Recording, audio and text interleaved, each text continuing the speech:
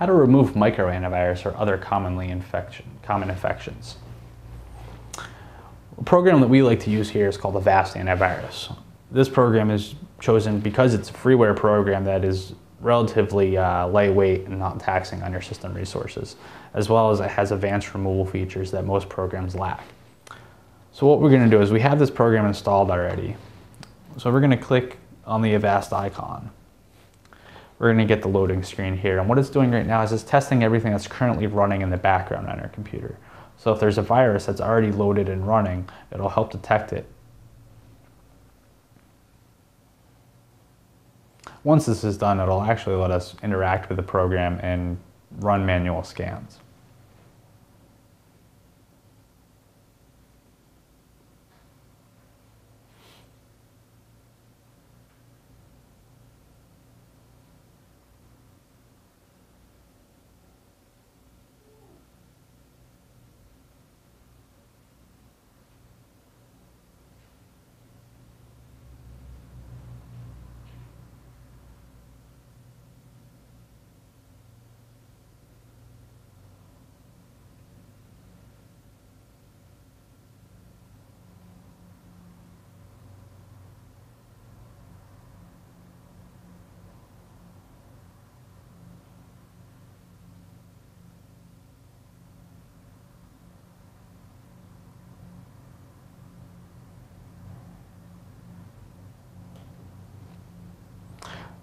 So now the memory scan is complete.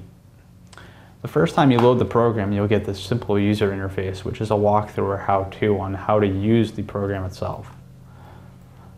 I'm already familiar with it, so I'm going to just click Don't Show This Message Again, and then I'm going to X the window out. Now this is the user interface of the Avast program. So the first thing we want to do is we want to make sure the program is up to date. So we're going to click the little eject button up on the top left, and we're going to go down to updating. We're going to tell the program to do a program update. It's going to connect online to the Avast servers and get the most recent definitions available for the program.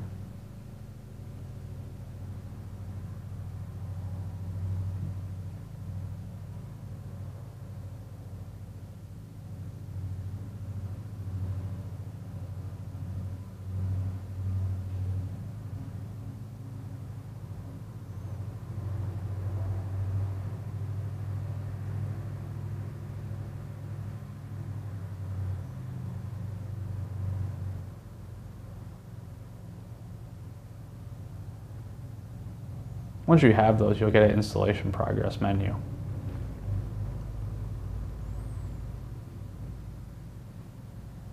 And once that's complete, it'll show you a summary.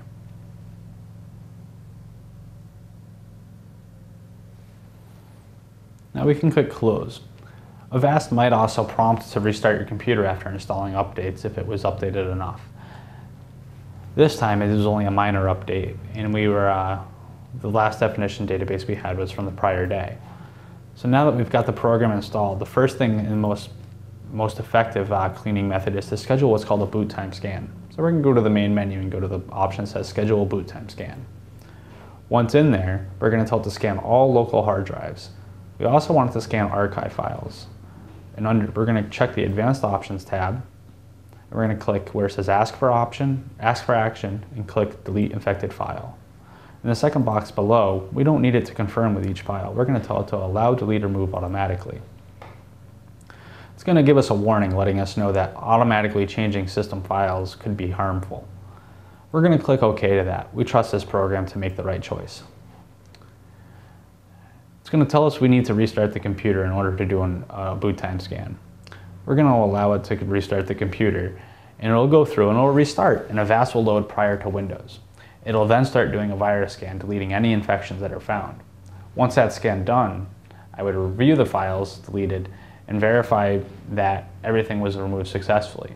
If there were any issues with deleting any viruses, contact a professional or seek professional assistance in repairing the computer.